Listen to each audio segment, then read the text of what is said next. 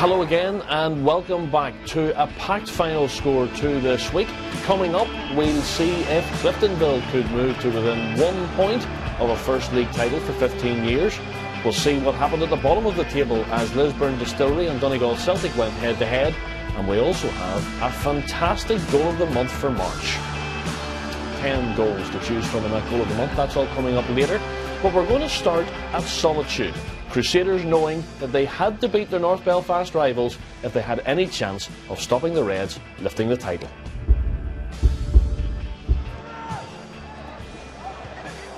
It was a first v second title decider in this North Belfast derby at Solitude, and Cliftonville had the better of the opening chances.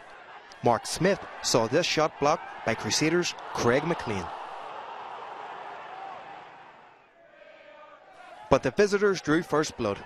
Timmy Adamson nipping in to capitalise on a Cliftonville mistake to put Crusaders 1-0 ahead. Good work down the right hand side from Joe Gormley gave Cliftonville's Liam Boyce the chance to draw the home side level, but Johan Lacroix was equal to his effort. But Boyce didn't have to wait long for his goal, the equaliser coming from this free kick, bringing the Cliftonville frontman's tally to 31 goals. Crusaders were not prepared to lie down. Conor Devlin was called upon to deny David McGowan.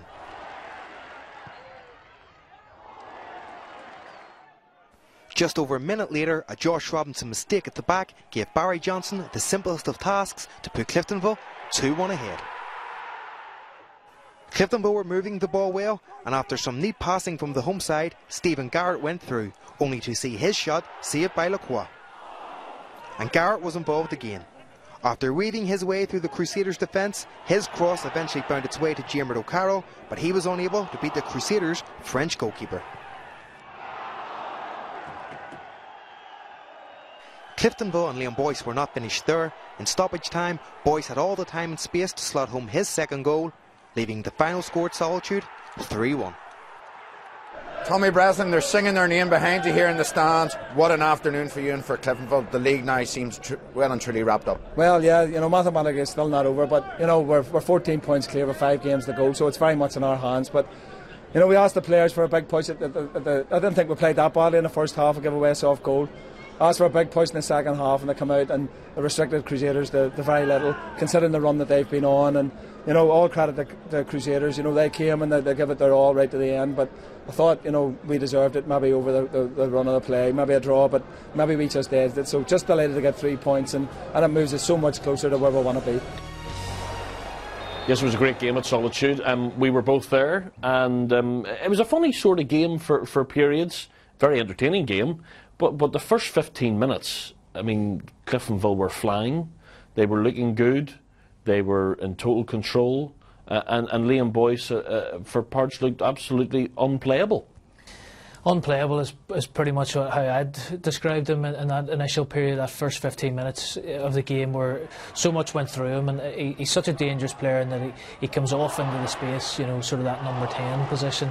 And he comes off in there and he can link and he can create, and he's obviously a goal threat as well. You look at the amount of goals he scored, and in that 15-minute cameo there was everything. There was opportunities that he created for himself and others, and the only surprising thing was that Cliftonville didn't take the lead at that stage, and who knows what it might have turned out had they taken the lead. We're seeing examples of it in all the invention from Boyce that we've just seen, and then the goal. Goals change matches. And that's exactly what happened. And Crusaders got the goal. You're 100% right. Goals change matches. The momentum totally shifted. Crusaders suddenly looked an awful lot more comfortable. In that first period, you were expecting a goal, you were waiting on a goal. And the effect that it had on the Cliftonville players, most notably probably Boyce, because he sort of became a little bit isolated, wasn't as effective, didn't get on the ball as much. Frustrated a wee bit as well. And frustrated was the big thing, because he was so good in that period. He was probably thinking, I'm going to run this game today, and he eventually does. But they've a lot of quality. We're seeing it here. Barry Johnson weighs in with what was a massive goal in the match, because Boyce has scored the free kick. Cliftonville are back in the game just after half-time, having come from a goal down, and Barry Johnson takes advantage of some poor defending, but once Cliftonville got in front in the game, you didn't really see Crusaders coming back, did you? No, I mean it was wave after wave, and the goal, the free kick from Boyce changed the game so much. The goalkeeper should save it. He should save it. It's in the middle of the goal. It's a good strike, but I would have thought the goalkeeper should have saved it. I'm sure he'll think that as well. But from there on in, it was a case of when Cliftonville scored the second one, and really when they scored another one, and probably they could have, had they scored the third goal with more time remaining rather than the last kick of the match practically, you could have seen them going on and scoring maybe another couple. That man Boyce scores again, he gets the third goal, he has the final say. What has Tommy Breslin done to get the best out of Liam Boyce? I don't know. I mean, it's probably a question that should be posed to both Tommy and Liam at some point, you know, because when he came back to Northern Ireland from Werder Bremen last January, everybody expected he would really push on and replace Donnelly, who'd gone to Swansea, and that didn't really happen. And it's over pre-season that something's happened. He's been a key player for them this year. I've sort of looked at it and I feel that Devlin and Boyce have been the key players this year.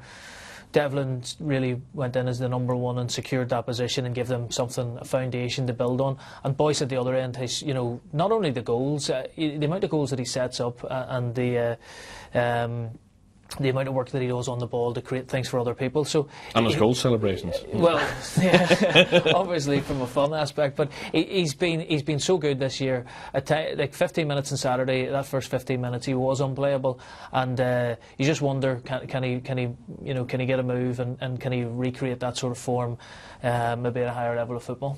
It all leaves Cliftonville 14 points clear, 5 games to go for them and Crusaders, so I don't think they're going to be caught. I think they'll get that point that they need. The goal difference is of such an advantage that they wouldn't be caught in goal difference. 1 point will be enough now for Cliftonville to secure that league title. Before we look at the rest of Tuesday's games, we need to go back to Saturday, don't we? Lots of matches, lots of goals. Cliftonville and Crusaders scoring 5 apiece. Cliftonville were just too hot to handle for Ballymena on Saturday, so hot that opening goal scorer Liam Boyce had to cool down. Ronan Scannell added the Reds second in the first half. Stephen Garrett latched on to a perfectly timed Barry Johnston ball to make it 3. Boyce then turned provider as Caldwell headed in his cross. And it was Boyce who wrapped the game up, sliding in to score his second and Cliftonville's 5th. Over in East Belfast there were 5 goals in the first half. Chris Morrow headed in the first. Then after a defensive lapse from Glentoran, Timmy Adamson found the net. Minutes later he scored his second.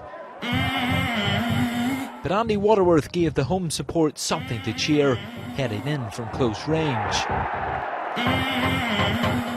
Richard Clark curled in the Glen's second just before half-time, and they equalised